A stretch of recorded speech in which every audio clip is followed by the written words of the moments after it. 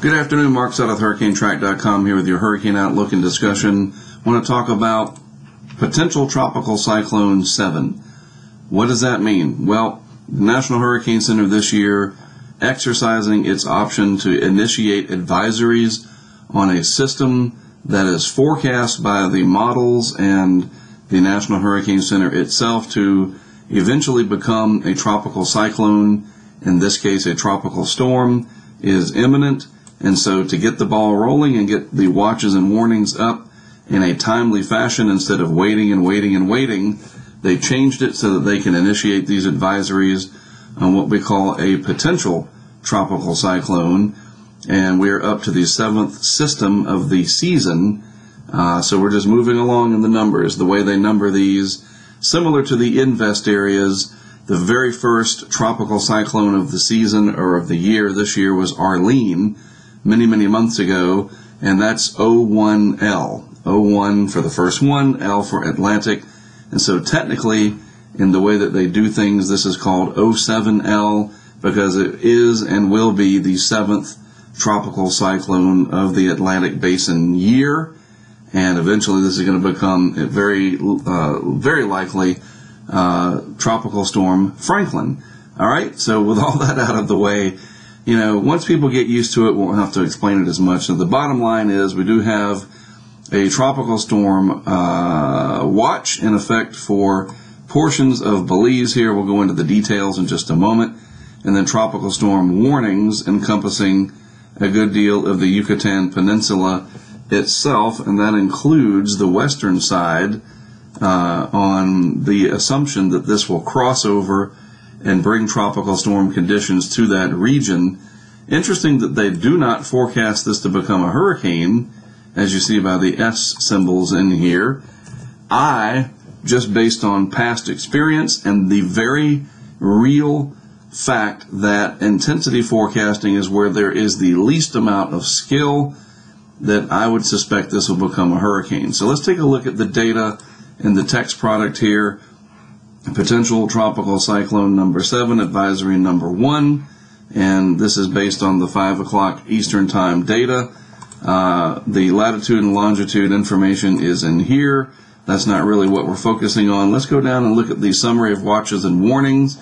Tropical storm warning in effect for the coast of Mexico from Chetumal to Campeche, and then a tropical storm watch is in effect for Belize City northward to the border of Mexico. All right, so there's just a small area in the watch and then a larger area in the warning extending from Chetumal on the east side all around the rest of the Yucatan, encompassing the northeast side and around to the north side, and that would include Cozumel, Cancun, etc. In fact, let me just go back to the graphic just a moment and point that out one more time, as that is important. So the warning does in fact encompass the resort areas up here as well.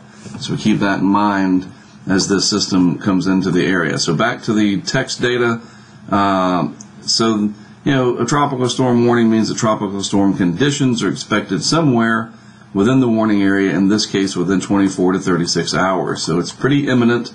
And then the watch means that conditions are possible, tropical storm conditions, within 24 to 36 hours, etc.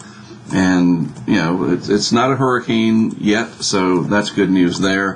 If we look at the discussion and the outlook, the information, again, recapping what the winds and everything are, but this paragraph here, important, upper level winds are expected to become more conducive for development, and the disturbance is likely to become a tropical cyclone overnight. So we're getting pretty close to 100% here overall as this marches on to the west. And then hazards affecting land, rainfall 3 to 6 inches with isolated amounts of a foot are possible across the Yucatan Peninsula of Mexico and Belize through Wednesday. And of course, rain in and of itself is a major hazard, and it could create life-threatening flash floods. And then of course the wind with tropical storm conditions expected in the area and the warning area over the next 24 to 36 hours. Looking at the visible satellite image this afternoon, late in the afternoon, you can see it's definitely trying to organize in this area and forecast to cross the coast, the center somewhere in this vicinity over the next less than 24 hours. I would imagine sometime later tomorrow it'll do so, and then again crossing into the southern Gulf of Mexico, the Bay of Campeche here, and eventually into Mexico itself, again on the western part of the Gulf, the southwest Gulf, and that would be sometime on Thursday, it looks like. So we'll see the discussion. Let's see if the forecast discussion should be available. If we go back here, I do want to read what the thinking is about why it was not forecast to be a hurricane. There we are. Since the center lacks, okay, that's based on the track. Surface scatterometer data indicate that the broad area of low pressure still lacks a well-defined center, etc.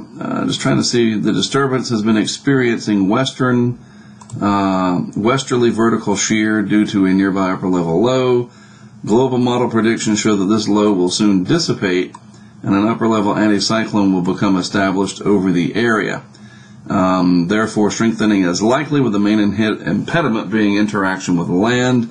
It should be noted that the system could become a hurricane between 72 and 96 hours prior to reaching the Gulf Coast of Mexico. Okay, it's good to see that that was mentioned, so don't let the lack of the graphic there showing it becoming a hurricane here with these F symbols between this point and this point. It could become a hurricane according to the data there from the National Hurricane Center, so don't let that fool you. All right, so we'll keep an eye on it. Interest along the Yucatan into Mexico, watches and warnings are up, so we'll see what happens. I'll have another update in the morning, and then at some point tomorrow we'll go live for 8 to 12 hours as we discuss what's happening on YouTube, and we'll be able to chat and post links, etc. I'll talk more about that tomorrow, but it's a way to sort of nowcast what's going on and present information as it comes in, and maybe field some stuff from Twitter and keep people in the know as it's happening. But I'll talk about that more tomorrow. Thanks for tuning in. I'm Mark Sudduth for HurricaneTrack.com. I'll have more coverage for you tomorrow.